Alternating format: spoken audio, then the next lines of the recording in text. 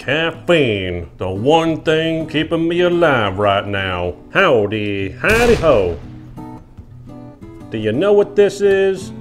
This is your one and only weapon against corporations. That's because it's the one and only thing they care about. So let's first talk about blind loyalty in real-world terms. You ever meet a broken-hearted man or woman who gave all their love blindly to someone, let everything slide, forgave everything, came up with excuses on their behalf?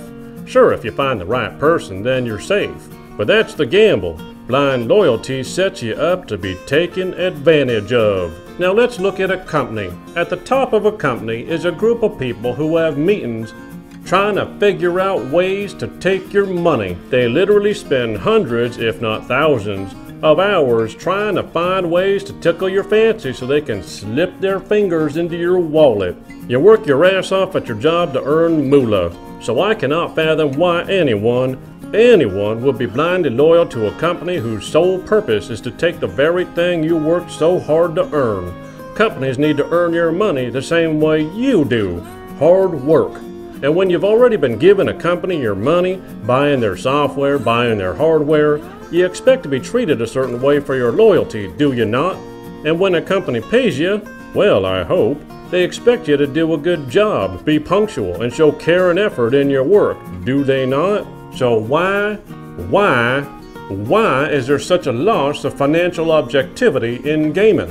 Why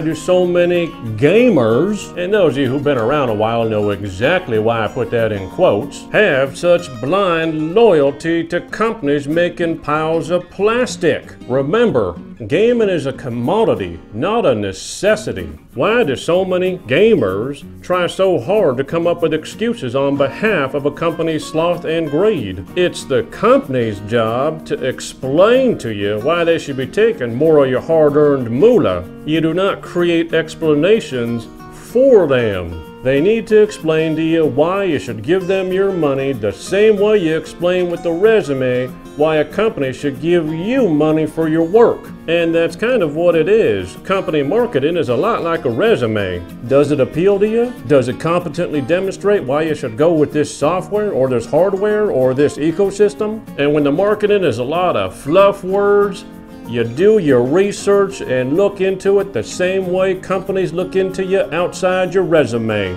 You're right, no one works for free, but these companies aren't charities. You should not simply hand over money to prove your loyalty and support. When they start slacking, when they aren't working hard enough, you do not make excuses for them. When they start taking advantage, when they start getting greedy, when they start smelling your blind loyalty, you put your foot down and remind them who actually pays their bills. You'll notice I spoke in general here. Clearly, blind loyalty pervades just about every fan base in some form or another. So let's close with a real-world example. I bought multiple piggyback tunes and an actual core ECU tune for my car, all from the same company. And you know what I asked each time? I asked if there was a discount for me already being a customer. And you know what they did? Every time I upgraded, they gave me a discount. Sure, I had to ask for it, but that's called rewarding customer loyalty.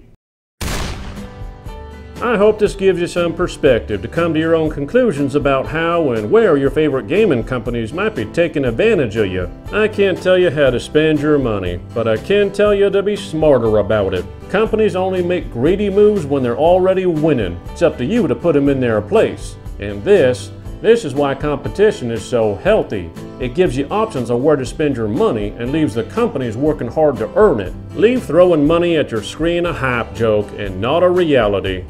I'll see you next time on the Gaming 5.